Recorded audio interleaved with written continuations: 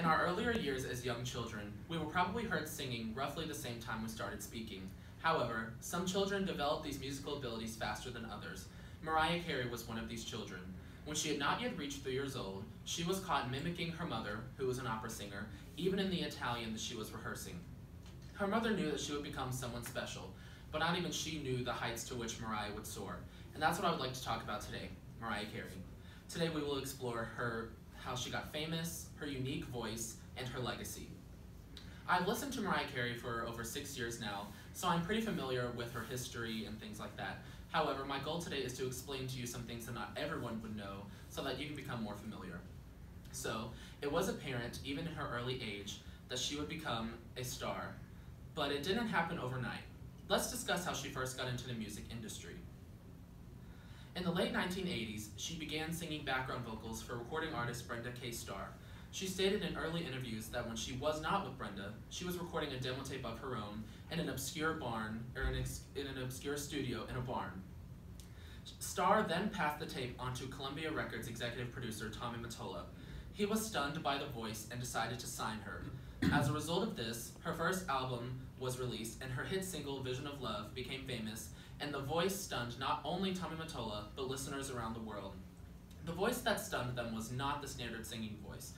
Mariah possesses a voice that no other singer has compared to. Her voice is unique in more ways than one. She often touches her finger whenever she hits a really high note. She stated many times that she has a 5-octave vocal range, with the ability to sing as low as a bass and higher than any soprano.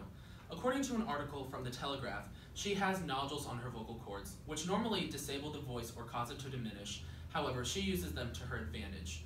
She has stated that she learned to sing through her vocal cords, using a different part of them that not many people use, the very top. Due to heavy touring and lack of rest, Mariah's voice has aged, and now her voice thrives in its lower register. However, the high notes are still as present and beautiful as ever, they just sound a bit more mature. As a result of this incomparable voice, she has become a living legend with a legacy that will last forever. She is noted as one of the most impactful artists of all time.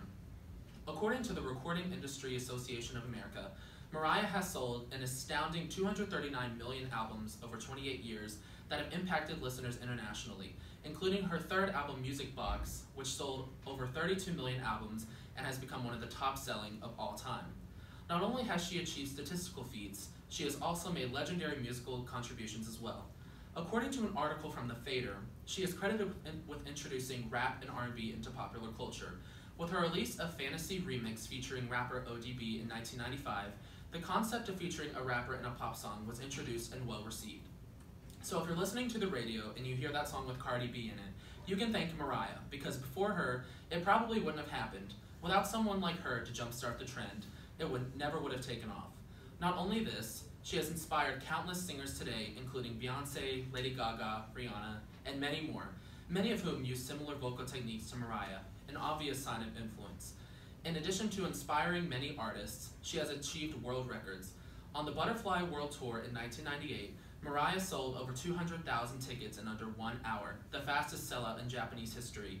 Since one concert did not accommodate all her fans, she had to add 3 more in order to fit all of them, and as a result, she sold over 200,000 tickets. Definitely a living legend. So today, we learned about Mariah Carey. We explored her discovery, her unique voice, and her incomparable legacy. If you don't like Mariah Carey, I sincerely apologize. Her new album is being released November 16th, and she is bound to be heard frequently. Not only that, Christmas is just around the corner, and her hit single, All I Want for Christmas Is You, will be heard everywhere. In the mall, on the radio, even from random strangers. It'll be crazy once again. Thank you.